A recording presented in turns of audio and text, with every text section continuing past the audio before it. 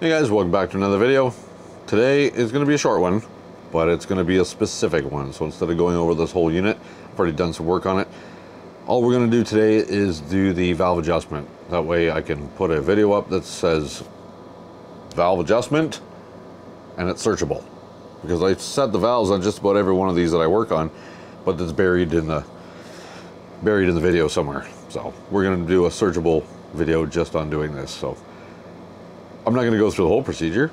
I'm going to do one side for you because the other side's the same and the procedure is the same, whether it's a V-twin or the single overhead valve engines, the Intex, they're all the same like that. So we're going to get zoomed in a little bit and get some tools gathered and jump in.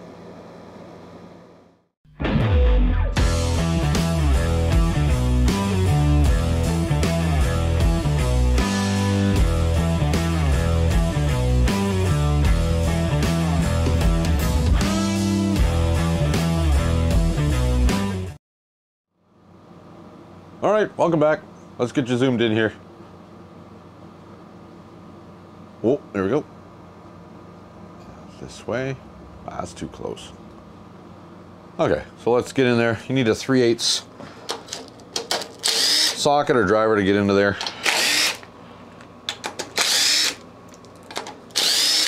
Put a rag underneath that just in case some oil comes out of there. Sometimes it does, sometimes it doesn't. I should also mention that this has got to be done on a cold engine. Stone cold.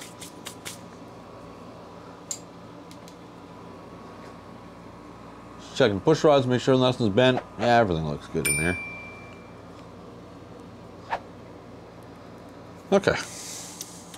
So sometimes it's slightly different in here depending on the style of adjuster and the style of the lock. So on this engine, the nut is the lock and the center is the adjuster. There's another style that's got a very small Torx in the middle and a big nut, and the nut is the adjuster and the little tiny Torx in the middle is the lock. So it's opposite to this. So that's not what I was expecting when I took the lid off, so I didn't have the right Torx out, but there, now we do. I had a 20, now that's a, I don't know, 40? 40, looks like a 40. But that's our adjuster. So first thing what we're gonna do is, I've got the spark plugs out of it, so I can roll the engine over easily by hand. And there's a procedure, they tell you to put it at top dead center and a 1/4 inch past top dead center and all this other stuff. I don't do that. I usually just rotate the engine over. Just rotating it by hand here. You can see that this push rod is coming up, which means this valve is opening. So once it's at the end of its travel, this will be absolutely closed. So we can adjust this one. Exhaust is down here, so that's the exhaust. This is the intake. A spec on this is 4 to 6 thousandths of an inch. So we're gonna go for 5. Slice it right down the middle. And that should be the same spec for the Intex as well, the singles. So we're gonna take a 5 thou feeler blade, we're gonna shove it between the tip of the valve stem and the rocker. And she's pretty loose. Now this unit has just over 600 hours on it. John Deere recommends, well, Briggs and Stratton recommends that you set the valves every 200 hours. Most of the time when I check them at 200 hours, they're not loose, they're not bad. So I don't, I just make sure that they're okay, but they're not usually bad. But at 400 hours, they definitely need to be done. So what I'm gonna do is I'm just gonna hold this while I loosen the nut. Just don't want it to go flying way out of adjustment. So it shouldn't be awful tight. That nut just cracks loose pretty easy. Hold the adjuster, loosen the nut. I'm just gonna slide that feeler blade back in there and just carefully turn that at center, just with my fingers. You don't need a tool to do it. It's very loose.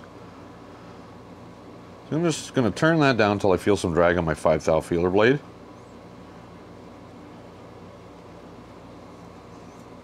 There's some drag there. And now we're gonna hold, get the wrench on there. We're gonna hold our adjuster so it doesn't turn while we tighten the nut.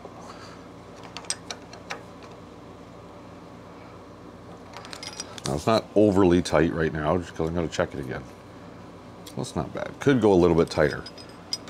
Well, that's why I didn't crank that nut down, because I could still just, oh, actually I got a little bit too tight. if you play your cards right, you can just turn the adjuster a hair more without getting too far out. There, that's perfect. That's perfect 5 thou right there. So it should be pretty good there. I'm just going to make sure that the nut goes tight without turning the adjuster. I don't have the spec for you guys just off the top of my head. It's just tight enough that it doesn't fall off. There, that's perfect. Perfect amount of drag. Now let's roll her over. So what we're aiming for is this push rod to come up to push this valve down to open it, and this one should be closed. So there we go. That valve is opening, and it's all the way open. Now we should be able to set this one to our 5 thou, which is like you could park a truck in there. So that's way too loose. There we go. Crack her loose. Snug it up a little bit.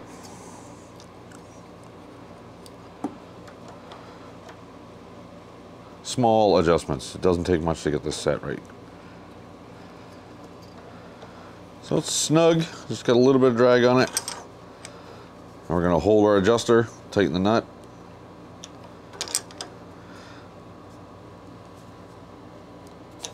And then double check our work. Just a small amount of drag on that 5 thou feeler blade. If I put a 6 in there, it'd be pretty snug. But that's it. That's all it is. It's not complicated. It's simple, regular maintenance that you can do with some basic hand tools. This one was a T40 and a 1/2 inch or 13 millimeter nut.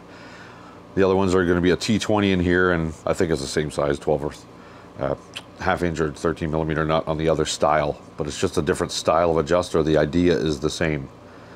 So we're going to close this video out here. That's it. That's all it is. It's not a big job. It's not a difficult task, and it is regular maintenance. They recommend every 200 hours. I usually start to see them getting out of adjustment around the 300 or so, over about 300 hours, and you really should be adjusting them. Symptoms of that will be of those being loose are hunting idle, a little bit of a pop in an idle sometimes. Also hard to start. It'll seem like the battery's dead because the automatic decompression is not working properly if the valves are out of adjustment. It's not releasing enough compression as the piston is coming up. So the engine will crank over, it'll look like 3/4 of a turn and then just stop. And then it'll go again. So that's definitely a symptom of misadjusted valves. Anyways, thanks for joining me on this quick video, guys. Don't forget to like, comment, and subscribe. Click that bell icon if you do subscribe. It'll notify you when I upload new videos. And until the next one, take care.